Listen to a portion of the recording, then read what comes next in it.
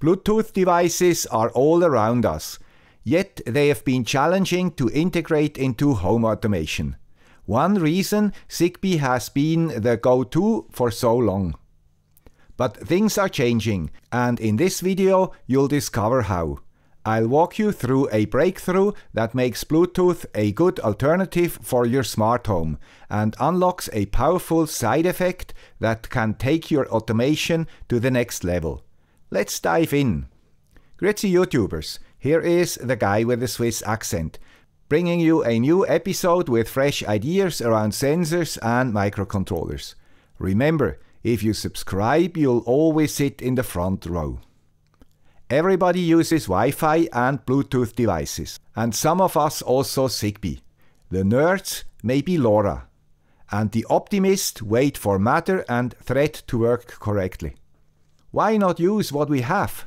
Wi-Fi for fast traffic and Bluetooth for low-energy sensors. Wi-Fi and Bluetooth usually come together because they work on the same frequency, so it's extremely cheap to implement. With our ESP32s, we use Wi-Fi all the time. But what about Bluetooth? Because of its low power consumption, it is ideal for all sorts of sensors and sometimes actuators. But unfortunately, it also has a short range. This is why the sensors usually only work with proprietary smartphone apps and were never very interesting to us. The Raspberry Pi has Bluetooth capabilities too, but most sensors do not sit around our servers. Because things have changed, this video will. Check out what changed with the maturity of Bluetooth proxies for Home Assistant. How Bluetooth devices do behave. How this new concept works. Where you have to pay attention. How Bluetooth proxies can be built and integrated. We will look at a few sensors and learn how they can be locally integrated into Home Assistant. Not always easy in the modern cloud world. And we will look into a fantastic project called Bermuda that does exactly the opposite of what its name says. One word about Bluetooth. Unfortunately, the same name is used for two very different technologies. Classic Bluetooth is usually used for audio applications, and Bluetooth Low Energy, or BLE, which is used for data transmission. In this video, we will use BLE only. I made a video on using BLE with the ESP32, but unfortunately it was very power hungry and unsuitable for sensor applications. But its BLE capabilities are perfect if mains powered. And this is what we will use today. What changed? There is a simple trick to cope with a short range of BLE. Distribute receivers in all areas where you want to place sensors, similar to Wi-Fi access points in various locations of our homes.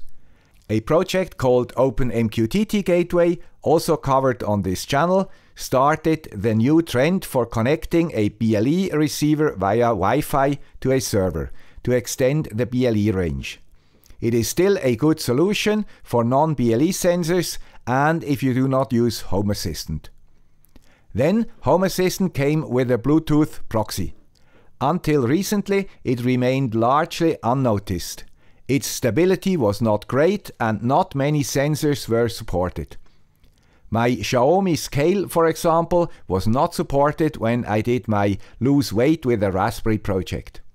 But what is a proxy?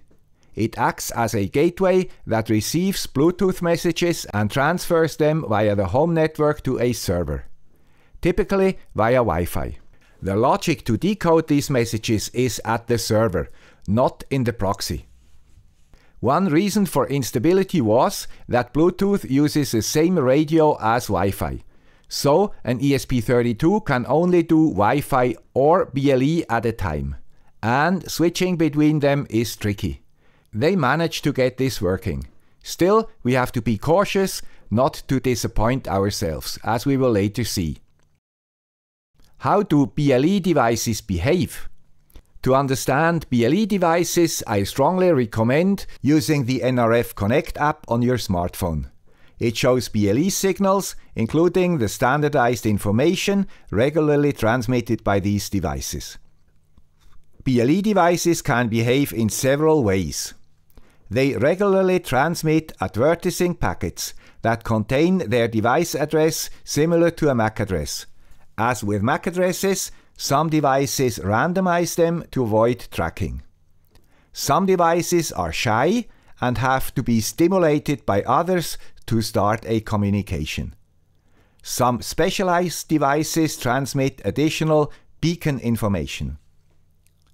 If connected to its counterparts, BLE devices only have eyes for them and stop advertising to the public.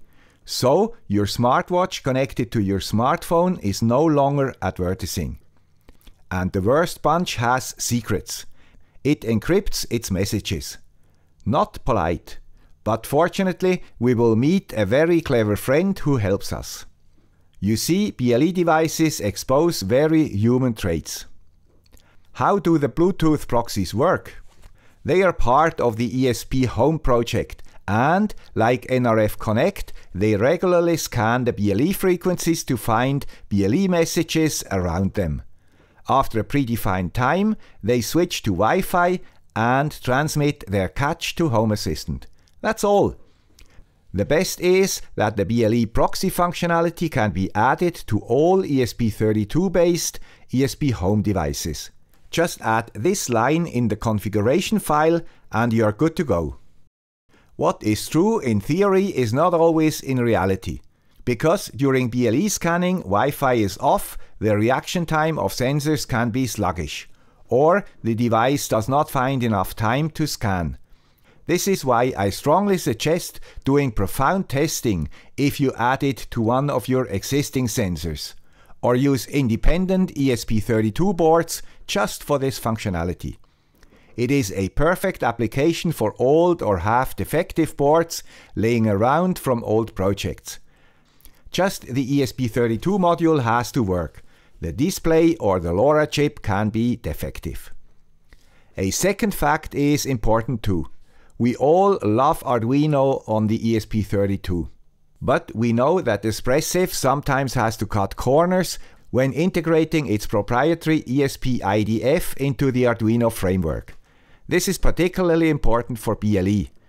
So it's recommended that we use the ESP IDF framework for the Bluetooth proxies.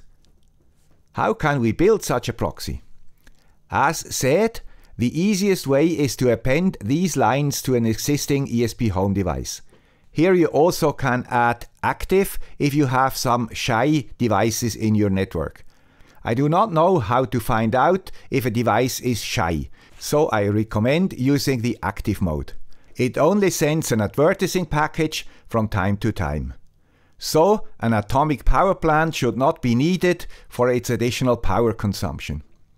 I would also add a web server to monitor the devices outside ESP Home. And if you want to see a bit behind the scenes, this logger line is helpful. It shows the discovered devices right at the source. Switch it off for productive use. Save and install the code wirelessly and the proxy should be ready. Pay attention, the compilation can take much time, mainly if you run ESP Home on a Raspberry Pi. With my Intel CPU on my Proxmox server, it is much faster. And a tip, always hold the boot button on the ESP till the flashing has started. It can save you a lot of time. As I said, this is not my preferred way.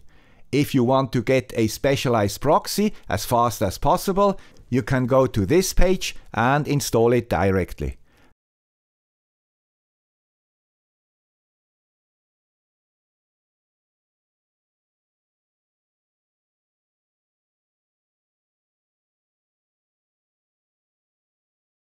Back in Home Assistant, it should be auto-detected, and you can adopt it. If you look at the configuration, you will not find the line with Bluetooth proxy. Strange. The default name of the device is Proxy, and it behaves like a proxy. Finally, I found the reason. It is this line that is different from the standard implementations. With this line, it already has the proxy functionality. You can still add the web server or logger if you want. Now that we have a proxy, we can check it out. I have a few BLE sensors around. One is this temperature and humidity sensor. The Shomi BLE integration in Home Assistant supports it. Cool! Just add the integration and add the device. It works like a charm. Let's continue with my Xiaomi devices. I have one of their body scales upstairs. An open MQTT gateway currently connects it to Node-RED. So let's replace it with a second proxy device. Yes, it is detected and can be added like the sensor before. As planned, Home Assistant got the BLE data from the proxy upstairs via Wi-Fi, without telling it which proxy is close to the sensor, a feature we will later depend on. Now I'm convinced that this is a convenient solution. Next I have a second Xiaomi thermometer.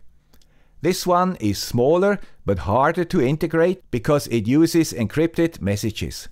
Fortunately we have Aaron Christoffel, the man for such tasks. He hacked it and gave us a simple method to flash his firmware to the device, without soldering any wires. Respect. Now it behaves as it should and shows its values in Home Assistant. Cool. The next is this fingerbot. How cool would it be to control it with Home Assistant? Unfortunately, as with most Tuya devices, it's not easy. Home Assistant discovers it, but the switch is grayed out and does not work. These Tuya devices are somehow protected and you have to get credentials from their cloud. Not what we want.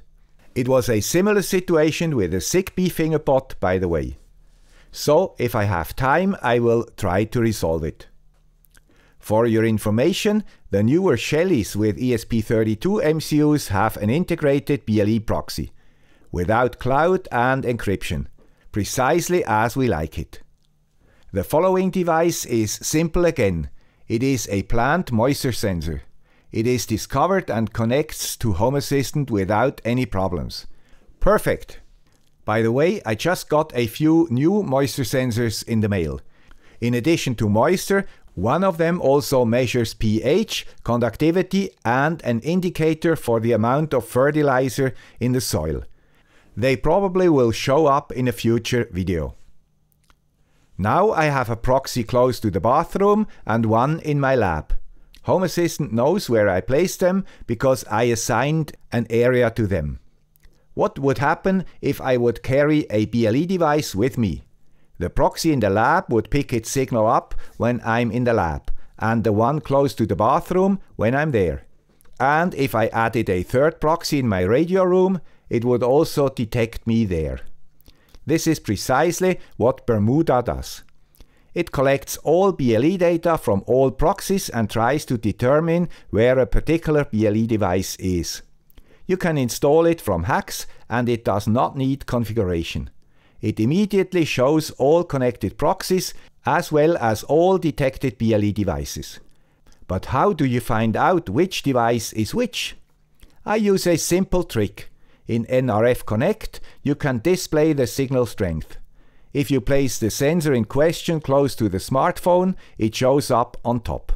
To prove that it is the correct one, you move it away from the phone. A downward pointing line is the proof for your choice.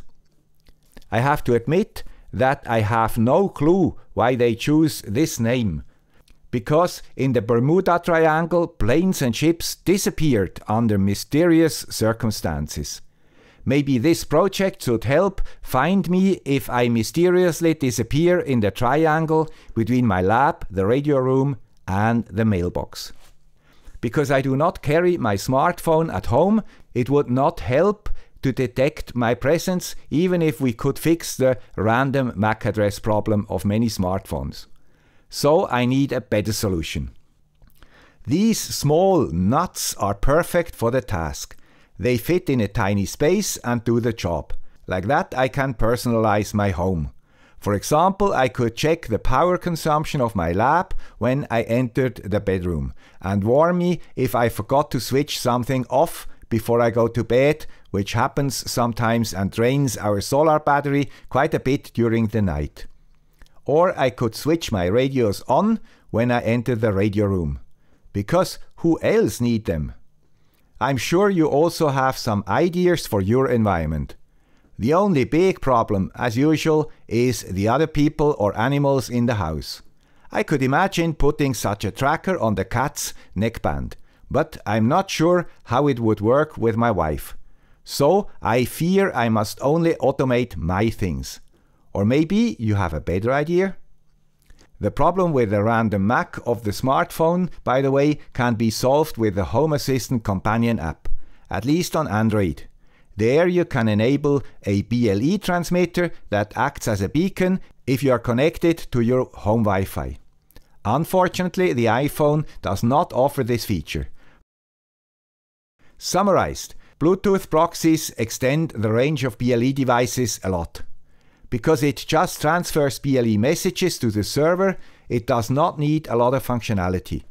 The decoding can be done on the server, in this case on Home Assistant. Because Home Assistant became the de facto standard, most devices are already supported and new ones are usually quickly adopted. This enables us to use BLE sensors, not only Zigbee sensors. And nobody has to wait till the Matter consortium gets its act together. Bermuda uses these proxies for presence detection. It works okay if you do not expect a fine granularity. So there is still a need for PIR sensors and alike. One last thing. If you want to avoid Wi-Fi and connect your proxy via Ethernet cable, you can buy one of those PoE boards. Power over Ethernet means that they are also powered over one cable if your switch supports that. Just add these lines to your configuration file and you are good to go. That was all for today. As always, you find all the relevant links in the description. If you found this video useful or interesting, please support the channel. Thanks for watching and see you in the next video. Bye.